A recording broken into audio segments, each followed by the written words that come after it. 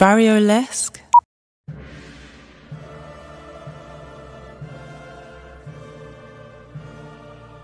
And then all of a sudden, it's just not working.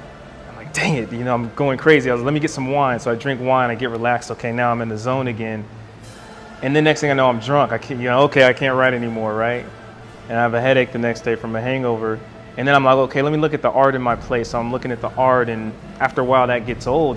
There is no such thing as, motivation is a temporary kind of thing that allows you to move, but you have to have the sheer relentless will and desire and eagerness and hunger to get something done. It moves beyond motivation. It's like a wild craziness, right? You gotta be a little, you gotta be a little crazy. Like you have to have that eye, that tiger blood that I'm just gonna get this central focus. I'm gonna get this done no matter what. I don't need this motivation. I don't need this inspiration. So I stopped relying on that as much, and I now have tapped into really the human side that we all have, man, which is like a very primal instinct, which is just survival. My survival is I have to get done what's in me. I have to get it out. I have to do what God's called me to do. It's vital.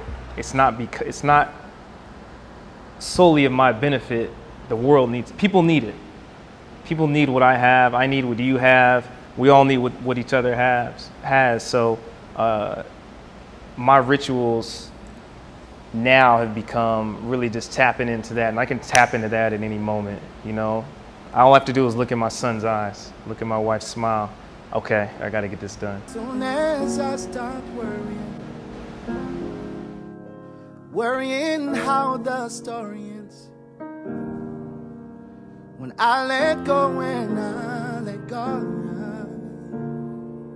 I let God have His way. That's when things start happening.